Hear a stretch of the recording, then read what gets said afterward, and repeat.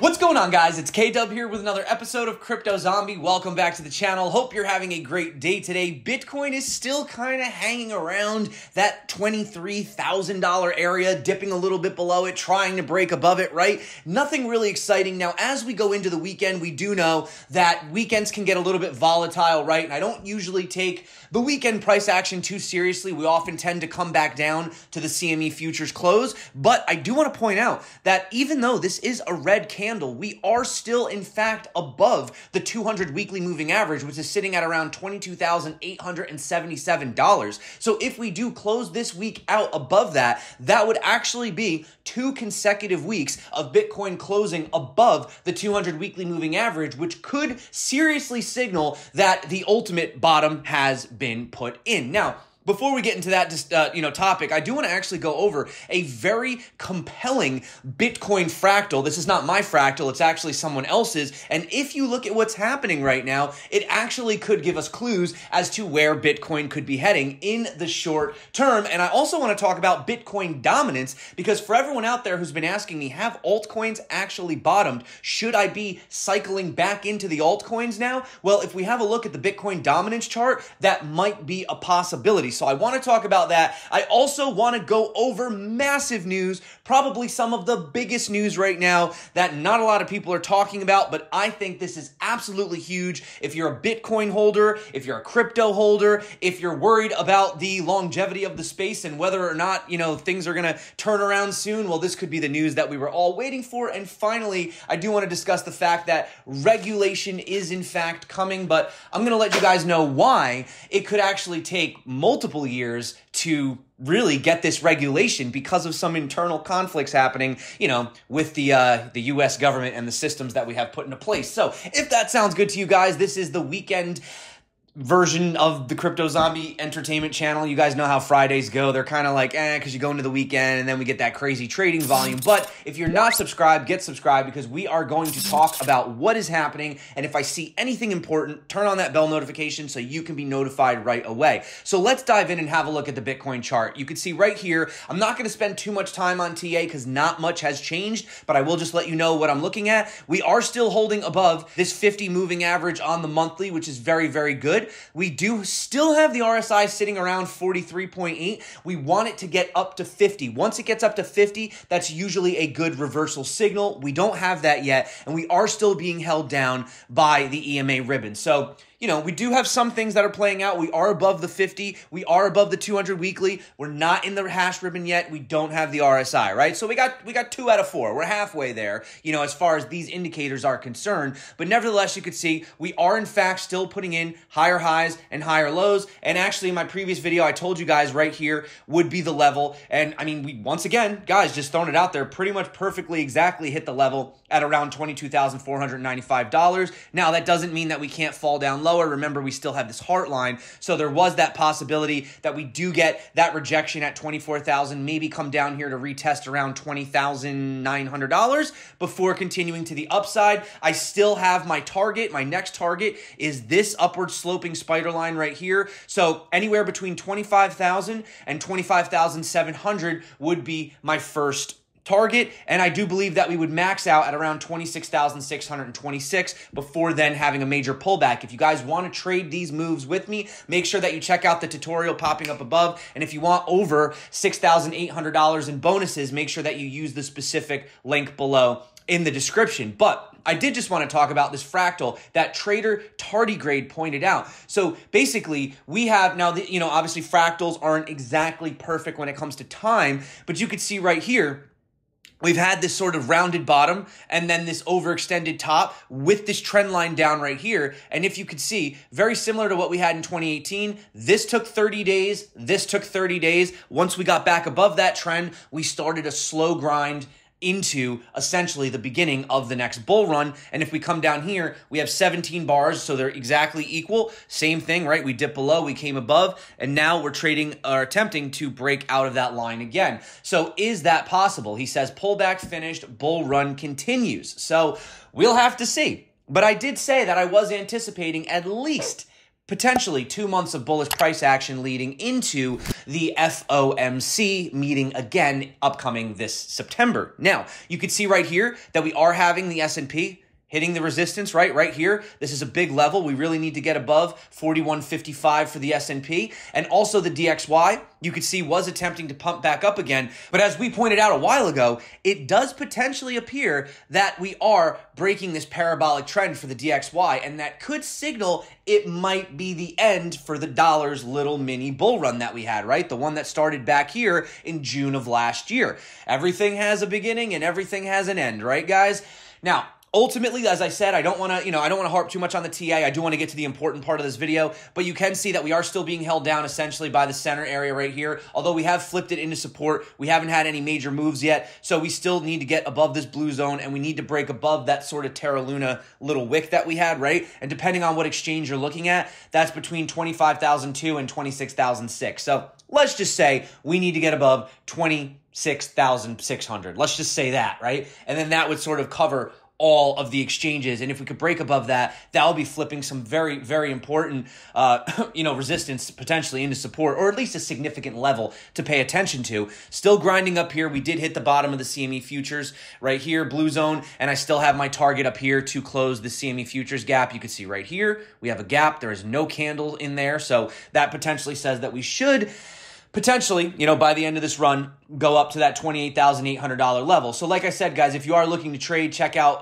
BitGet, and also check out my tutorial on BitGet popping up above. As I said, not to brag, I think it's the best one on the internet, but you do you. We go over everything from beginner to expert. We go over risk management, how to trade profitably and responsibly. So I highly, highly recommend that. Like I said, I do think we're going to have a big breakout soon. But actually, before we get into any more of the content for this video, did you guys happen to see this interview that Craig Wright did? By the way, if you don't know who Craig Wright is, this guy, he claims to be Satoshi Nakamoto. If you think he's Satoshi Nakamoto, then I don't know what to tell you. I can't help you because he cannot prove any evidence. He can't move any coins. He literally just says he's Satoshi, but he can't prove anything. But I just wanted to play this clip. Had me cracking up this morning. What do you... Pick up a law book and look what proof is and do a course. And when you come back and you actually know what the you're talking about, we can have a discussion. Why get irritated? Otherwise, you're just being a wanker. Why get irritated and start swearing? I'm Australian, and if you're going to be a wanker, I'll call you a wanker.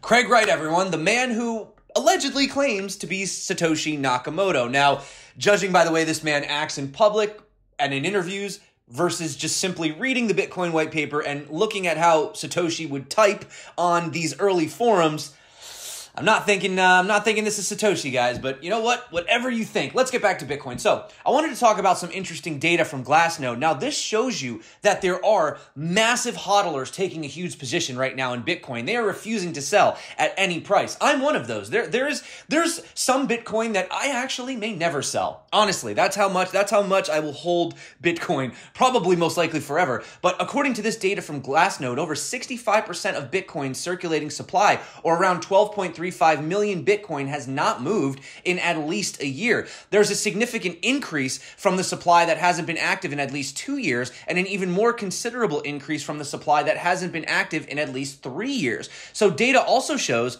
that 8.55 million Bitcoin, about 45% of the circulating supply, has not moved in 2 years, and 7.22 million, about 38% of the supply, has not moved in 3 years. And if you want to zoom out even farther, they say that 4.37 million Bitcoin, or about 23%, has not moved in 5 years. So there are some serious hodlers out there. Now I know what you're saying, oh, well, maybe they lost their keys or they forgot about it. Okay, guys, but even if we just go back 5 years ago, going back to like 2017, 2018 era, those were not ignorant crypto people. Those are not people that did not understand not your keys, not your coins. People that lost their coins on exchanges or forgot about them, that's like 2011, 2012, 2013, 2014, that kind of crowd. 2017 and up, everybody knows about Ledger Nano S's. Everybody knows about cold storage, saving your private keys. So I think that this data is showing us that there are a lot of hardcore hodlers in the space that are not willing essentially to sell their Bitcoin, especially at these levels. So that's good news for Bitcoin. Now, I do want to talk about the altcoins. Lots of people have been asking me, is it time to buy altcoins? Now, you can see right here, the total crypto market cap is in fact hitting this previous breakdown line, which actually, not to be whatever, but if you actually look at this fractal that trader Tardigrade had pointed out, you can see that not only is Bitcoin doing something like this, but we also have, Bitcoin doing it again in the fractal, and the overall crypto space appears to be doing that as well. You can kind of see, we have this sort of upwards down, and then boom, we're looking for that breakout. So, if we do get something similar like this on the total cap for crypto, which is in fact holding above the 200 weekly, actually much better than Bitcoin and altcoins alone, could say that we could be due for a potential altcoin rally, right? Another reason is that we're starting to see that bottoming at this previous resistance. And if we're just having a look at the Bitcoin dominance alone, this level has been very, very important, for historical trends. And if I actually, didn't mean to move that. Sorry, guys, if I zoom in here, look at this right here, you can actually see that we're starting to sort of break below this line right here. Now, you could say, oh, well, we fell below it before. Okay, yeah, we have had fake outs like back here, right? But usually what does happen is Bitcoin tends to rally against the altcoins. Typically, that's what happens. But if on the off chance we come down here, hit this as resistance, and then start coming down, you're going to see a massive altcoin rally. And why else am I also looking at this potentially? Well, I'm looking at Ethereum specifically. I believe Ethereum to be the #1 altcoin, right? Even though I think at this point, Ethereum should just be Ethereum. It shouldn't even be an altcoin. It should just be its own thing. But if you look at Ethereum as the leader of the altcoins, you can see that Ethereum is also making an attempt to break out on this legacy Bitcoin resistance, right? Where we've had these multiple points of resistance, multiple points of support, and now we are in fact consolidating. So if we do break above that, that could signal the beginning of the big moves for altcoins. Now, let's talk about the big news, guys. You may have seen this, you may have not seen this, but we have BlackRock and Coinbase entering into a deal. Now, I'm not a big Coinbase fan. They kick me off the exchange. They have terrible customer service. But that being said, BlackRock, which is the world's largest asset manager, is going to offer its institutional clients access to crypto through a deal with exchange giant Coinbase. Now, I know a lot of people have been waiting for that spot ETF. We're probably not going to get it anytime soon. But if there were any of these skeptical institutional investors that have yet to dip their toes in the water and want to buy Bitcoin at a 60+% discount at current prices, and they want to do it through BlackRock, who manages $9 trillion under management, then yeah, now would be the time for these guys to jump in. And just to put that into perspective, BlackRock manages $9 trillion of customer funds, okay? The entire market cap of all cryptocurrencies, Bitcoin, Ethereum, and every altcoin right now is just slightly sitting above 1 trillion. So BlackRock manages about 9 times more customer funds than the entire crypto market cap of all the cryptos in existence right now. Just to break that down. That's massive, guys. That is a lot of potential money that could come in. And now having an opportunity to use the asset manager's Aladdin portfolio management software, they will soon be able to get direct access to crypto through the partnership. Initially, it's going to be Bitcoin first. No surprise. And then, they'll start introducing Ethereum, maybe some others. So Coinbase's Prime product will give Aladdin clients access to crypto trading, custody, prime brokerage, and reporting capabilities. Speaking about the announcement, BlackRock's global head of strategic ecosystem partnerships, Joseph Chalom, said that the firm's clients are increasingly interested in getting exposure to digital asset markets. He says this connectivity will allow clients to manage their Bitcoin exposure directly in their existing portfolio management and trading workflows for a whole portfolio view of risk across asset classes. So this could be major. This could be the next big floodgates opening. The world's largest asset manager now allowing direct access for their clients to Bitcoin and having them be able to track it through their portfolio management system, Aladdin. I think this is crazy. I think this is huge. I don't think enough people are talking about this. And I think now's the time to maybe start accumulating your Bitcoin, because these guys are most likely going to probably who knows, probably start accumulating as well. Or definitely their clients may if they start offering it. So you could see a little bit of liquidity crisis coming in, soon, and we could see Bitcoin really start to move. I do just want to end on one more thing. Not that it's a big deal, but it is a big deal, actually. A lot of people are concerned about this crypto regulation, and you have Coinbase, and recently, they had the insider trading and all that. So they're not the only exchange that the SEC is looking at. So according to a staffer from Senator Cynthia Lummis's office, this was on a Thursday report, they claim that the U.S. financial regulator is probing Binance and every U.S. cryptocurrency exchange. So eventually they're going to go to all of them. According to the source, the SEC is looking to establish itself as the country's chief crypto regulator as it continues battle with the U.S.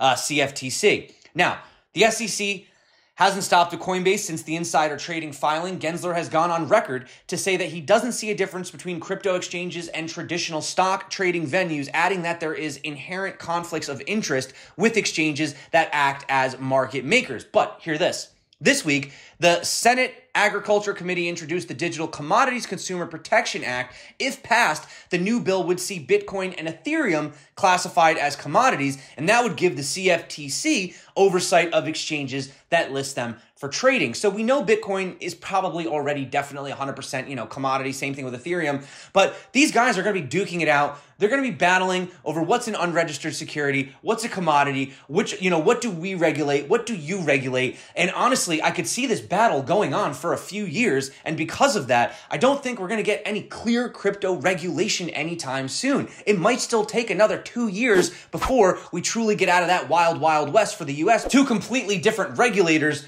duking it out. So that's that, guys. That's where I want to end today's video. But yeah, ultimately, we are going into the weekend. Weekend price action can get a little crazy, but thanks again for coming back to the channel. I do think, though, that this BlackRock news is absolutely huge. It's just another avenue, another asset. It's just something to just make the machine, grease it, oil it, make it work smoother, get more people involved, right? There was that thing that came out a few months ago, and one of the things that people were complaining the most about in the poll was the difficulty to, get into crypto, the learning curve, right? They said it's not as frictionless as they had hoped, even though I find it quite easy to make an account and buy crypto. But I guess for some people, it's just too scary. It's just too much risk. So this could be very, very good for all of these people, the $9 trillion in assets under management that BlackRock is taking care of right now. Definitely big news. Thumbs up on that. That's got to be some bullish news right now. I know it's been boring, but this is very, very big. Although I'm sure somebody will find a reason for why this is bad news. But look, guys, take it with a grain of salt. You want adoption, this is how you get adoption. The big guys, they come in, right? That's what happens. That's how you get adoption. If not, then, we just go back to cypherpunk libertarianism and P2P exchanges. So that is it for me, guys. Thank you for coming back to the channel. Of course, if you do want to trade on BitGet, I highly, highly recommend it. If you want to get that $6,888 bonus, use the link below. Also, check out my tutorial that I did on BitGet, which is about to be popping up right here, right now. Until next time, guys, have an awesome start to your weekend. I will try to make some updates. Do stick around. I love you. Get subscribed. We're going to have some fun upcoming times. Just got to break through some of those major trend lines, and I think it could be fireworks for Bitcoin. So get subscribed if you do want those updates. Be careful. Like I said, the weekend price action could get a little bit crazy. Could, really, you know how it is, man. We have like $2,000 moves over the weekend and then just end up at the exact same level come Monday. So be careful if you are trading on the weekend, lower volume, lower liquidity. But that being said, that is it for me, guys. I am done. Thank you for coming back to the channel. You guys, as you know, are literally the actual reason that I make these videos, because why would I make these videos if nobody was watching them, right? So I really appreciate it. And I am looking forward to some more crypto conferences. If you guys are going to any, let me know. I always love to come out and meet some of you. We did the one in Miami. I was out in Dubai before. And, I think they have one maybe coming up in Vegas, and then maybe another one in Cali, I think, at some point. So let me know. Maybe we'll get up. But that's it for me, guys. Make sure that you watch this video popping up right here, right now. Until next time, stay crypto. And, of course, peace out.